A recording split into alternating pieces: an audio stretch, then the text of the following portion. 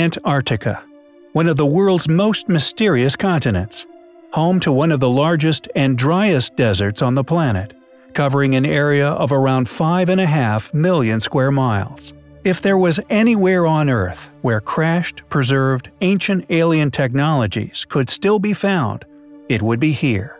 An untouched landscape which may in all possibility be the final resting place as of yet unretrieved relics which may have been stranded there to this day. The deep sea which surrounds Antarctica, for example, are some of the most difficult and inhospitable environments to explore anywhere. Far away from the modern world, deep within the frigid, pitch-black waters of this massive chunk of ice, where our next discovery was miraculously made. An out-of-place artifact which is still resting at the bottom of this sea. Known as the Eltanin antenna, if it wasn't for the brute strength of the nearly 2,000-ton ice-breaking vessel known as the Eltanin, we may never have found it. Initially a U.S. Navy cargo-carrying icebreaker, in 1962 she was reclassified as an oceanographic research ship and became the world's first dedicated Antarctic research vessel. On the 29th of August 1964, while collecting sample cores and photographing the seabed west of Cape Horn, the Eltanin took the first known photograph of the antenna at a depth of nearly 4,000 meters. The first public mention of the unusual object would not surface for several months. A news item which appeared in the New Zealand Herald on 5 December 1964, under the heading "Puzzle Picture from the Seabed," would briefly disclose the discovery.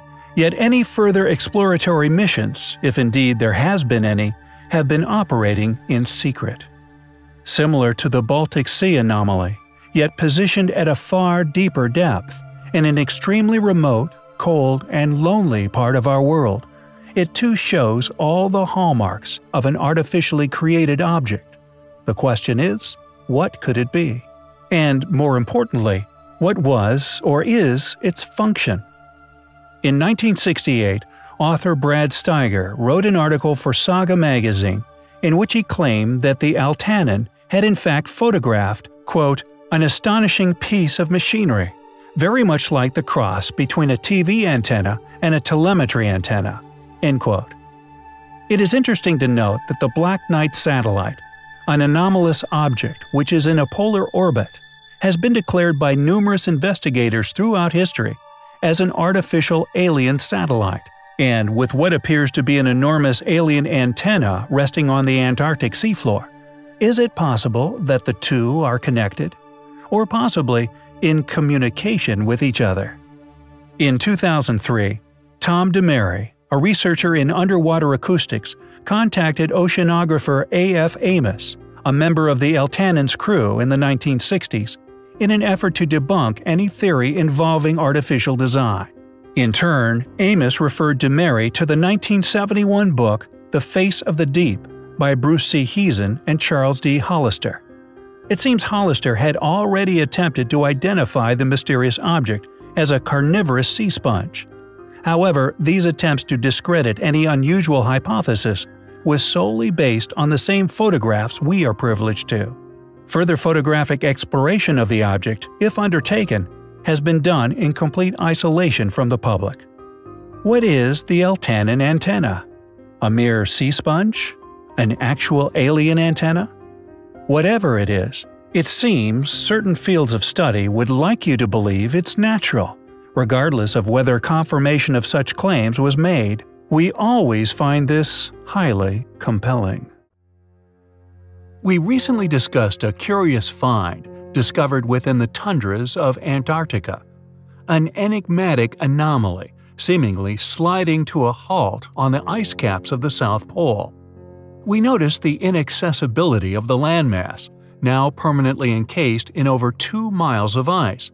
Capable of challenging the most experienced adventurer, it is a place little explored, yet regardless of this inhospitality, if it could be proven to possess any trace or series of ancient ruins, then it would prove beyond doubt that our continued posit that there exists a paradigm within historic academia and that there is indeed a huge chapter of our history now lost.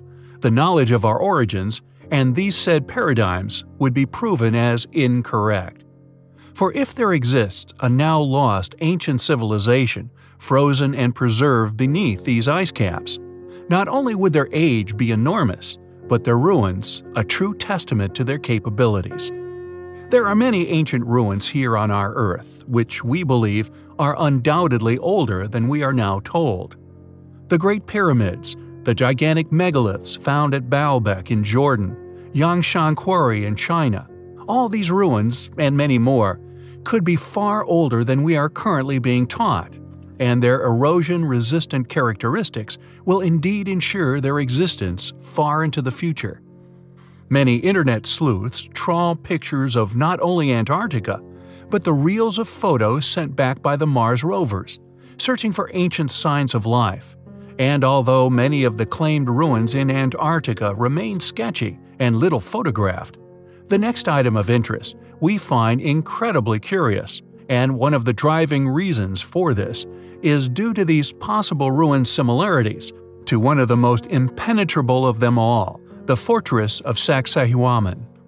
However, what makes this image of a possible outer wall truly special is its possible scale.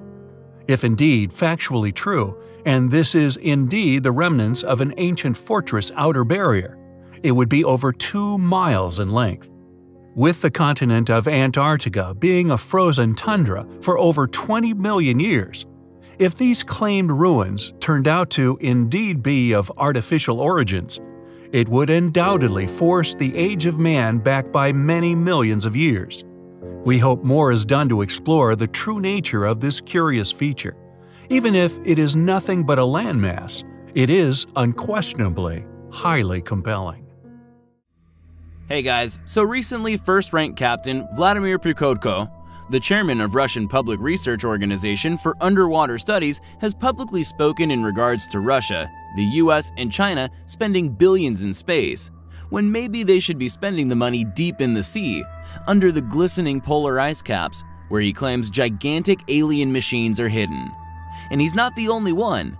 Since World War II, whistleblowers from governmental bodies all over the world have been lifting the lid in regards to the fact that alien crafts are being tracked, traveling from the top of the planet to the bottom, within our oceans and above.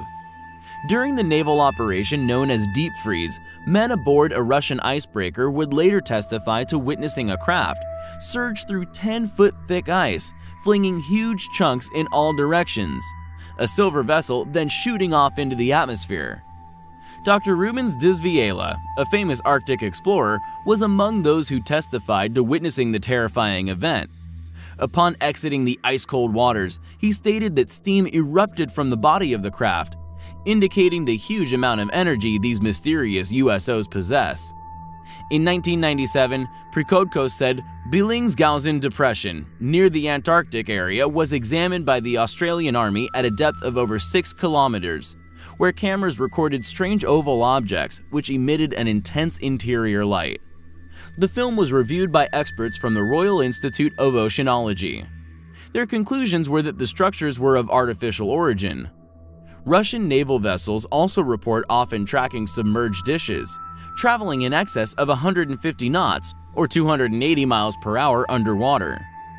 Former USSR Captain Vladimir Azaza, head of the navigational section of the Oceanographic Commission, said when questioned that about 50% of encounters with UFOs are connected with the oceans and 15% are connected with lakes, making a huge portion of close encounters in the form of unidentified submerged objects rather than flying. What these mysterious events are caused by, or indeed what the mysterious craft are beneath the ice cap, remains a closely guarded secret, with only handfuls of whistleblowers ever coming forward. Yet they all stress the same thing, that we are not alone on this planet. Our conjecture that there is a lost yet once highly advanced ancient civilization could be proven beyond doubt by one continent in particular. Antarctica. For many millennia, this land has been encased, perfectly preserved, laying beneath miles of ancient ice. The Piri-Reis map, something which we have discussed in the past, has long been argued to prove just that, long claimed as showing that of the landmass of Antarctica free of ice. If true, it would have been impossible to have created, according to modern paradigm, thought to have originated from the embers of the Great Fire of Alexandria. This catastrophe, a tragic loss to man's understanding of our own origins. Yet, this map survived, clearly displaying what many believe to be the continent of Antarctica, before becoming what is now a frozen ice cap at the pole of our planet. It is now an incredibly inhospitable place, one of the reasons we feel there may be intact, undisturbed ruins, which may dot the land, known to be the driest place on Earth. And in addition to this compelling possibility of submerged yet highly advanced ruins, there may be many other unexplained anomalies that, due to their incredibly remote geographical placement across some of the world's now most impenetrable natural obstacles, recording some of the lowest temperatures on Earth, if proven beyond doubt to exist, would be proof of a preserved pre-Ice Age existence for advanced man. Yet due to this immense cold, and the fact that it is a largely unexplored tundra capable of killing even the most experienced of explorers, many things which rest here remain unexplored. Yet just like that of the face of the moon, one must ask the question, just what could be laying there, buried within or resting upon this giant ice sheet many miles deep? Objects just like the anomalies discovered in Roswell, New Mexico in July 1947, which, although strongly argued by officials as that of a United States Army Air Force's balloon which crashed at tremendous velocity at a ranch near Roswell, which many claim was in fact a UFO which crashed, would inevitably be covered up by whatever power was capable of not only visiting such anomaly, but retrieving it.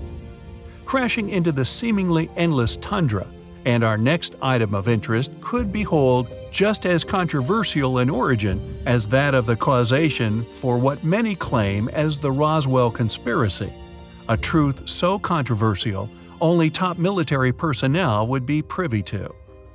This remarkable image taken by satellite clearly displays an as yet unexplored anomaly, resting at the basin of a hilltop it presumably crashed into, with its velocity upon impact sliding the mysterious object down the side of the mountain.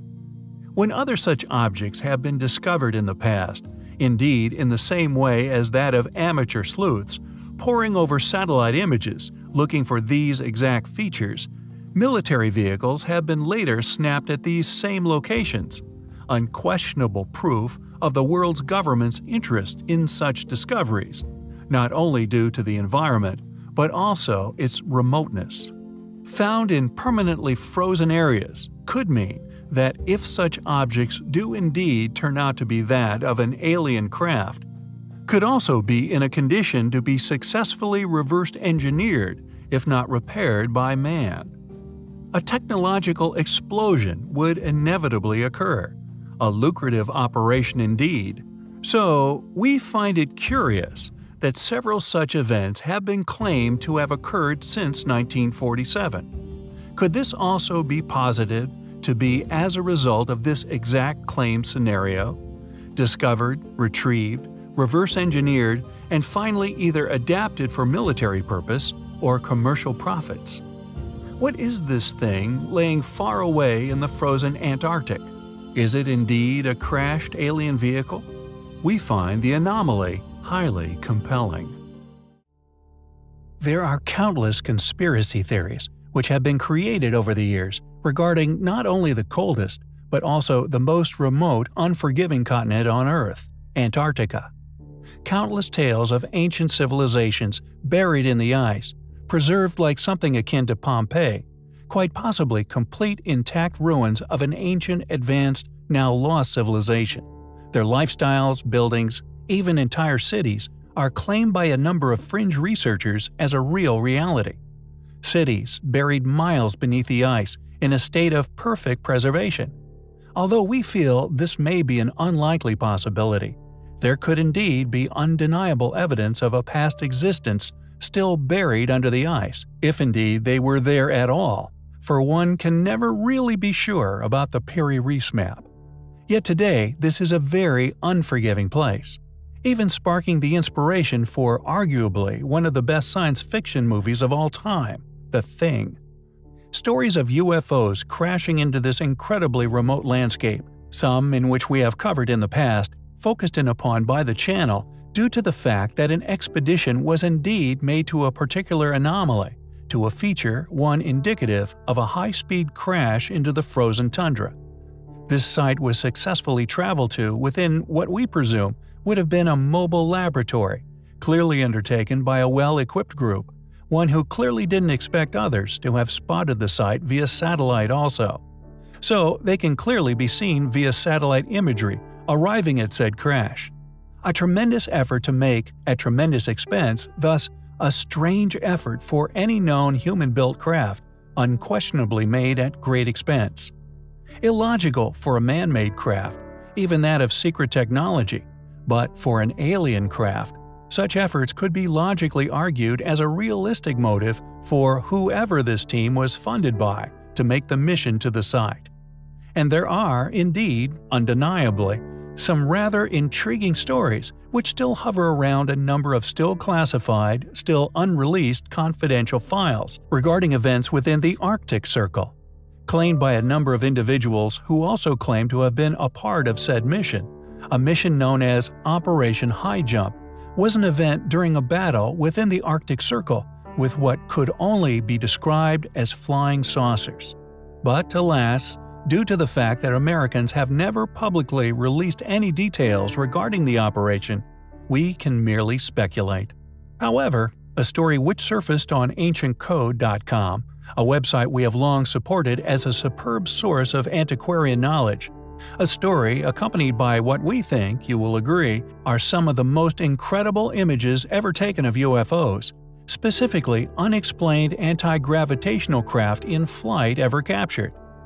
Available thanks to John Greenwald from The Black Vault, who in turn received the incredible images from researcher Alex Mistretta.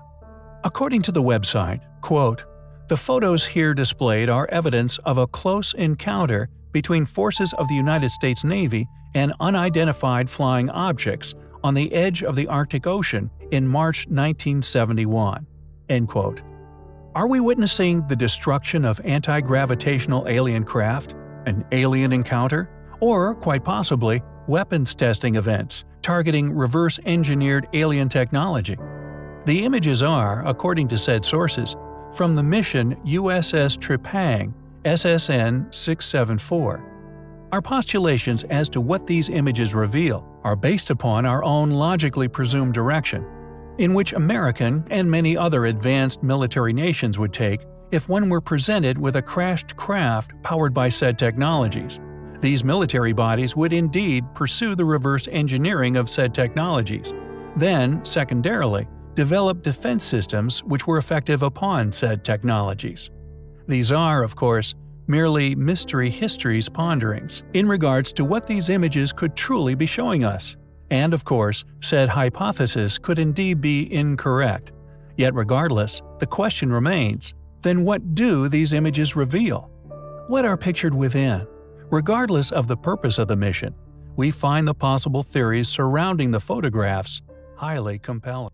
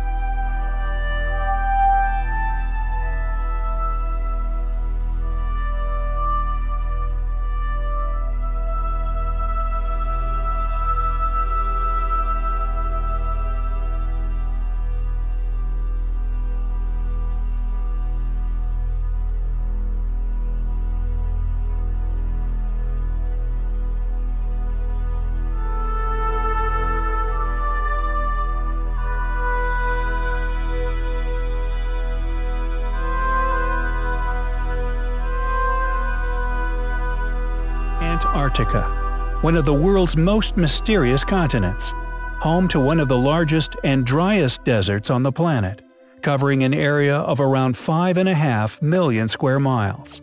If there was anywhere on Earth where crashed, preserved, ancient alien technologies could still be found, it would be here. An untouched landscape which may, in all possibility, be the final resting place, as of yet unretrieved relics, which may have been stranded there to this day. The deep sea which surrounds Antarctica, for example, are some of the most difficult and inhospitable environments to explore anywhere.